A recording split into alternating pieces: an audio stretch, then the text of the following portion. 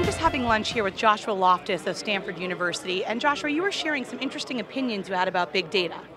Sure. So I would count myself perhaps among the skeptics about the notion of big data. I think that there's a bit of hype about the idea right now, and that well, we should remember big data is not the only game in town. There's still plenty of things to do with small data sets, plenty of studies to be done in classical settings where you don't measure tens of thousands of measurements for every person.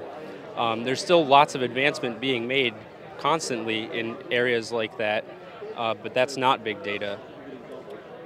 So what makes it big data as opposed to small data or medium data even? Well, the definition that I like most about this is that it's large enough to be unmanageable. So like, if you have all the tools that deal with the data easily and conveniently, and you sort of know what to do with it, then it's not big. So it's like big data is almost inherently data that we don't know how to use yet. So why is there such a hype and an excitement surrounding this concept? Well, I think there's been a lot of success by various companies, like especially internet companies like Google and Facebook, in using their huge data sets for particular purposes. But I think that doesn't necessarily mean that the same technologies or the same kinds of successes based on large data sets will carry over into every arena of science or policy or whatever. Just because technology exists and is successful somewhere doesn't mean we all should be using exactly the same technology all the time. So not a one-size-fits-all. Exactly, yes.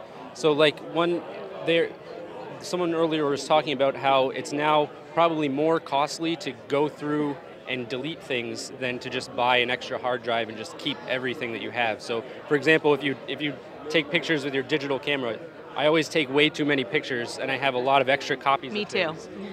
And then it takes a really long time to go through and pick out the best pictures and delete all the other ones. But the argument that we should just buy another hard drive because that costs less than spending our time curating it, it misses the point of when I want to look at my pictures, I want to go through and only see the ones that I want. So, when I come back to this gallery years from now, I don't want to again have to look through all of these extra things, right? So the point of curation was not to save space, it was to have only the high quality things left over. And that's something that I think gets missed a lot in big data, is that the big data is not necessarily high quality data. So quality, not quantity. Right, and another thing about such large data sets is that the tools for analyzing them, the statistical tools, often they can't handle the types of heterogeneous data that sort of like text on the web, things like that, it doesn't fit into the mathematical framework of most existing statistics. You have to do a lot of tricks and stuff just to get from this huge data set down into some much more homogeneous space of numbers that we can actually then analyze. Well, thank you so much for adding a balanced perspective to the day. Thanks.